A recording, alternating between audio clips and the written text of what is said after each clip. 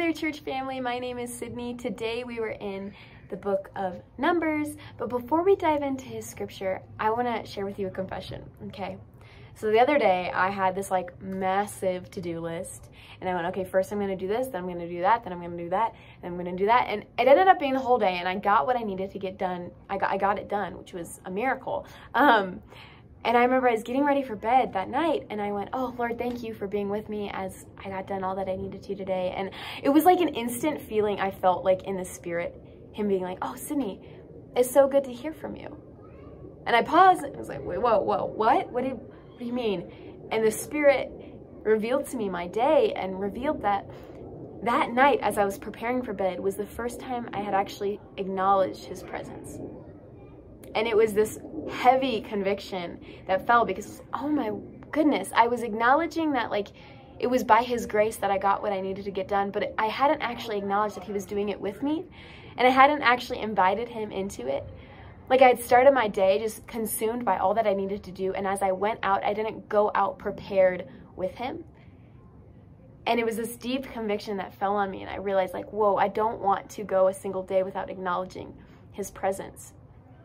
And I felt that come to light as we read Numbers 4. Just in Numbers 4, verse 4, God says, this is the work of the descendants of Kohath in the tent of meeting concerning the most holy things. And from there, we get a whole list of God describing how they are to take care of the holy objects, how they're supposed to cover them, and how they're supposed to take them as they go out. And at the end of that, God says, do this so that they won't die. Because as they encounter these holy things, there's like this real possibility that they could die because they are not holy. And they're encountering that which is. And I just had to pause and thank Jesus for the grace that he poured out, for the sacrifice that he made. Because now not only do we get to encounter the Holy Spirit, which is the Holy of Holies, literally God's Spirit, but his Spirit lives in us. Now that is amazing. As we just pause and reflect, that is amazing. We've gone from having direct instructions on how not to die when we encounter holy things, but now to how to act since we have the Holy Spirit living in us.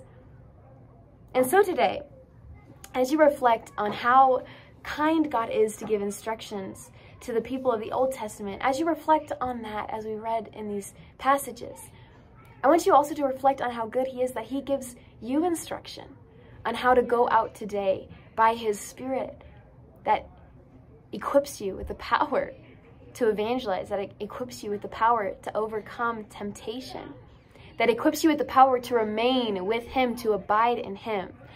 So I want to encourage you, spend time today with the Lord and ask him to reveal, Lord, how am I not spending time with you? How am I not preparing as I go out? Because I want to encourage you, church family, God is preparing you.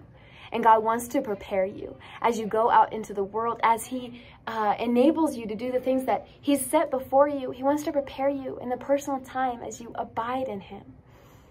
So what would that look like? Would that look like waking up a little early and just sitting in his presence and allowing him to fill you with more of his Spirit? Would that look like daily meditating on the truth that we get this wonderful miracle, this wonderful grace that we actually get to live in the Spirit with his Spirit in us? What would that look like today? Spend time asking him to reveal, Lord, how do you want to prepare me as you go out into the world? And then do what he says.